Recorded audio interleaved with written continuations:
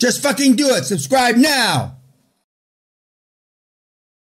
So, and it's 15%. Now, when I did it, I didn't do the set aside. Because I don't do a lot of homework on anything, as you probably already figured out. I'm a macro guy. All I knew is I could convince Marion Refinery. There was one run by a general officer who happened to go through OCS, same place I did, that I would supply him with all the jet fuel that his refinery could produce. But now there's like a set aside, which is even easier. 15%. Now, counties, provinces, states, all local municipalities have the same kind of mandate. Los Angeles County, Mesa, Arizona, all have mandates that 15% of their shit's got to come from a set-aside business. So if you're a Vietnamese woman with one tit fought in the Americans against, not for Vietnam, I mean, you're a shoo-in. And the big companies have to check boxes. The more boxes they check, the higher the probability that you can get in and get accepted the first time around. This is something that if you try the first time, you don't stop just because you don't get it. You just keep re-entering, hit the send button. I know that's a lot of work for you people, hitting the same motherfucking send button over and over again. But within the first 5 or 6 times, you're going to get a contract. Yes, sir. Understanding is that something close to 80% of those are not filled or never. 80% is what? Of those contracts are never filled. Yeah, thank you. I haven't got to that part yet because not enough people bid on them. So they're just like you. You're not going to do it. Nobody does it. You understand what I'm saying, Doc? Nobody. Last year, no, this is wrong. 2000, pre-corona, $3.5 billion, more or less.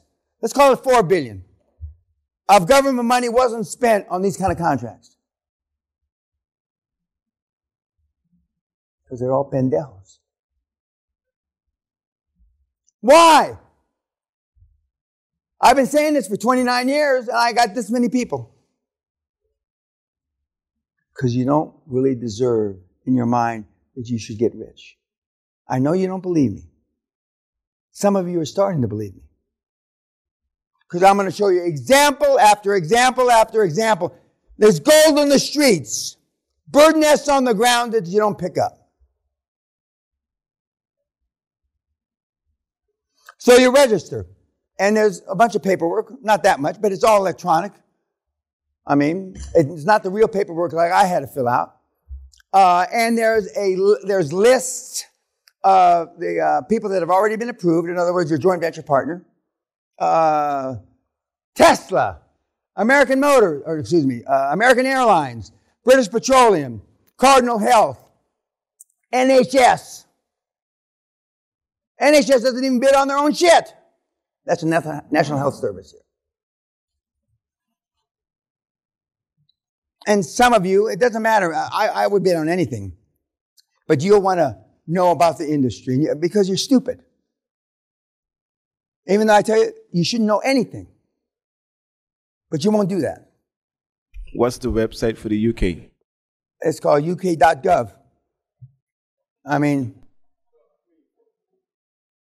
For the... Pardon? Government, I mean, it's uk.gov. Okay. Yeah, I mean, it's just... And there's only 2 million contracts daily. Only 2 million. No, not enough. Yeah, so I know why he won't do it now. Not enough. 2 hardcore seminars ago, we bid and won government contracts in the hardcore seminar. But the question is, then what? They never followed up. They never got a second contract. They never did it again. Why? I know why. Because you're worthless pieces of shit. That you shouldn't have, I mean, why else wouldn't you? Because you don't think you deserve it. I've trained a lot of people in 30 years. That many. Now let's get back to it. Okay. Now, so let's say during the hardcore seminar, I wanted to bid on condoms and tampons. That's what I wanted to bid on. And and we did. We didn't get the contracts though, because I would have taken a full page ad out in the Financial Times if we had gotten a condom fucking contract or both, a condom and a tampon contract. I would have been jumping. I mean, I would have skydived into the fucking United Nations building. Well, we didn't. So, but we did get a contract for painting lines on the M26 down south in England. And the guy that got the contract, the U, instead of doing it right, it was a contract for about 350,000 pounds. Instead of doing it right, he went and hired college students. They went down there, they're all juiced up on drugs, and the lines looked like this. And so he had to redo it. He actually lost money on the motherfucker because he had to go find a proper contractor and a line person, whatever they do. And so he made like on a 300,000 or 400,000, he made like 20 grand or something instead of making like the 300 he should have. Because if left to your own devices, 9 times out of 10, you'll deviate or meander to self-sabotaging activities. And your two answers, when I confront you with it, I did the best I knew how, which obviously isn't a good answer, or you don't know what you don't know. That's a better answer, but still not a good answer. And you bid on the contracts until you get one. And the margins in certain of the contracts are bigger margins than others. And they follow, roughly speaking, the margins of general industry. The retail contracts are low margin, and the healthcare contracts are big margin. The system went crazy when Corona came around, and they needed masks, and they needed all the gear that you get dressed up on. I know 2 people that got to be billionaires. Billion with a B. The UK government's trying to get a mask from Turkey. And in fact, the movie that's England, there's a movie about Boris the Baboon that's out on Sky TV right now. It's 6-part. And they even talk about this Turkey thing where they got it all fucked up. Where my kids got the contracts. They bought them for 14 cents and they sold them to the government for £4. Trillions of them.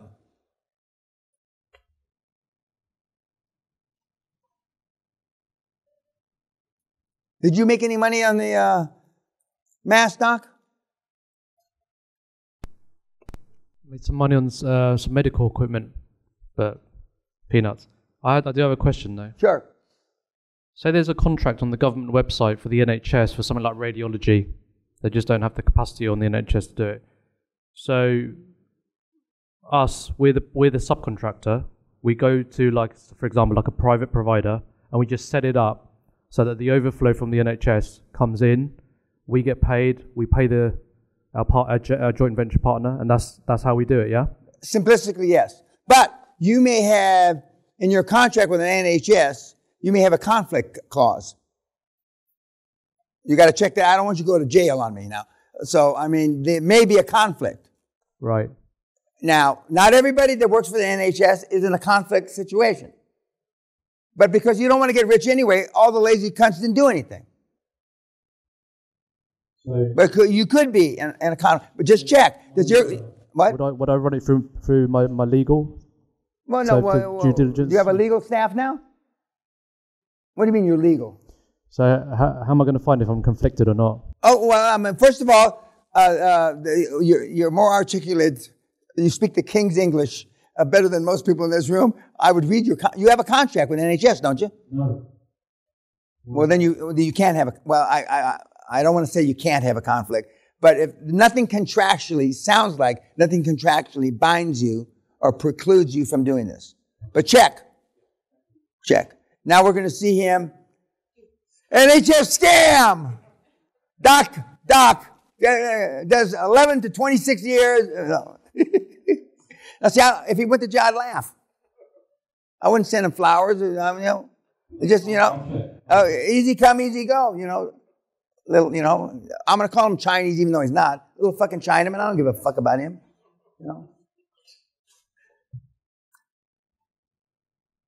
Okay, so now, and some of the guys, the smarter guys. When there's a war, they need ammunition, guns, all kinds of shit right now. I know some of my kids are helping fund or get equipment to Ukraine through bidding. And it's easy peasy. There's some restrictions. Like, I don't think that you can take ammunition like my stupid kids during the Gulf War took from China. And the ammunition was from World War II, as I recall. So even though very seldom does a bullet go dead, but this ammunition was from World War II and the Korean War, so it was over 40 years old or 30 years old when they sold it to the government, the U.S. government, and that's a federal offense because some of the bullets didn't work. I mean, I've never seen gunpowder go stale, but I guess it can go stale. Normally, they used to say the Chinese ammunition and Korean ammunition, the only reason it went stale is because it wasn't 100% gunpowder. They salted it down like narcotics. They put talcum fucking powder in the bullets. And eventually the talcum powder ate the fucking gunpowder. Okay, government contracts. You can bid every day of your life. Sand, that's too much work for you, I understand that. Sand. Sand.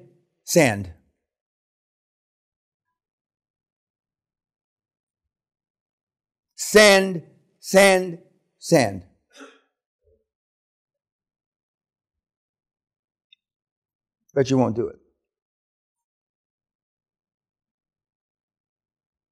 And we got a guy that did one.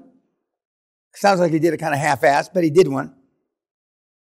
Sand.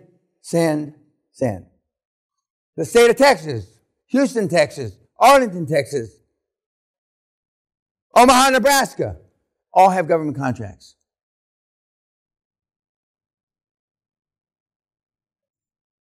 And they're all, not all outrageously overpriced, but almost all are outrageously overpriced. Yeah. So what's the deal? Does it mean we bet on the contract, and if we win, then we look where we got the ammunition? No, you already have the suppliers set up. You don't bid. Now, some people, a good point. Some people bid on the contract with no supplier. Then you got to scramble around and try to get a supplier. And but normally you can get a supplier. I'm not suggesting you bid on the contract with no supplier. I'm not telling you to do that. But people do it. People do it. Now, when I bid for my contract in 1982, today, or no, 6 months ago when Sally and I were in Washington to go to the Pentagon, 4 of the 6 people that I bid against, that I won, are still in Washington bidding on these contracts. This is supposed to be a short-term solution to a short-term problem. This is not supposed to be a long-term solution to a short-term problem. So there are companies there that now have built up huge infrastructures. They've got generals on the board, retired senators, blah, blah, blah, blah. And now the bidding process, in addition to the computer, there's a room about this big that's got about 50 or 60 people behind computers. 1562 wins the contract. And they're sitting there with my lobbyist sitting next to them, making sure, and they don't have to pick in the top, all you have to do is pick one out of the top 10. It used to be you had to pick in the top 3, but now it's the top 10. So you pick number 8, which is your brother-in-law. And it's the same in Germany, it's the same in the Netherlands, it's the same in Canada. The most sophisticated robbing systems in America. And that's why the governments are almost always over budget. And right now, cybersecurity and artificial intelligence, I mean, those contracts are sizzling hot. Sizzling. And that's how I got started, and a few of the other guys got started. We had a kid here in the 90s who graduated from Oxford. He came to the seminar, and I said, if I were you, and he had a degree in computer science, I would go to Silicon Valley, and I would fuck them where they breathe. And I would change my name. He got a ticket from London Heathrow to San Francisco, and he allegedly, I don't know, took contracts or deals that had failed in the Oxford labs. Failed. They'd already written off, took them to Silicon Valley, and started 3 startups and sold out. It's rare when an inventor comes and sells out at the beginning, right? Well, he sold out, allegedly, at the beginning, made $350, $750, and $850 million. He took that money, ran like a thief in the night, and the Gulf War contract came up for the security section. It's called the Green Zone. The Green Zone. He bid on the contract and won it. He bid, he'd do all the security for the Green Zone for $800 or $900 million. Just, what? What? Well, his subcontracting partner was G4. The largest security firm. It's now been gobbled up in something else, but it was called G4 then. He won the contract. He then hired G4, the largest security firm in the world, paid them $150 or $200 million to do the contract, and he pocketed $500 million. There was a government investigation, congressional investigation over it. Congress was so embarrassed, he bid on the second contract 4 years later and won it again. He won it again. He went back to G4, as legend has it, and G4 told him this time, fuck off, and gave him $50 million, get the fuck out, and they took the contract over. One of my boys. Then he got a G2, and he's doing, the old videos, that used to be like this, what do you call them? When you put the video, yeah, you know what I'm talking, okay. With 4 or 5 hookers. And the Castle man was right, sperm floats at 65,000 feet. And then when he was interviewed, the Castle man taught me, the Castle man. See, that's the only time you bring my name up, when you get in trouble. And he now is with a different name, lives in Boston. He's a very prestigious guy. You'd probably know his new name if I told you, which I'm not. And he has about 4 or 5 billion under management. He's not the best one I ever had, but he actually did what I told him. I didn't know that he was going to sell Silicon Valley a load of shit that didn't work. I did tell him, take the money and run like a thief in the night. I don't want you to do that. I'm just telling you, contracts. He now has a place in Nantucket. You would know the name of the estate if I mentioned it. And he's there with Obama and everybody just smoking dope and having a great time. And it's all not in this room. It all started there, in that room over there, the old seminar room. No.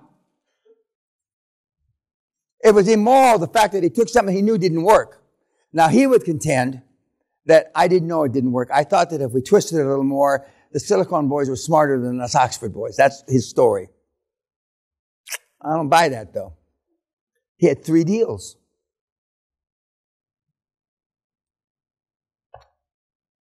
When I tell you the government contracts work, his parents still hate me. His dad's a very prominent solicitor in London, and his mother is a very high-profile aerospace engineer. They have dolls with pins that they do every night on me. Okay, YouTube.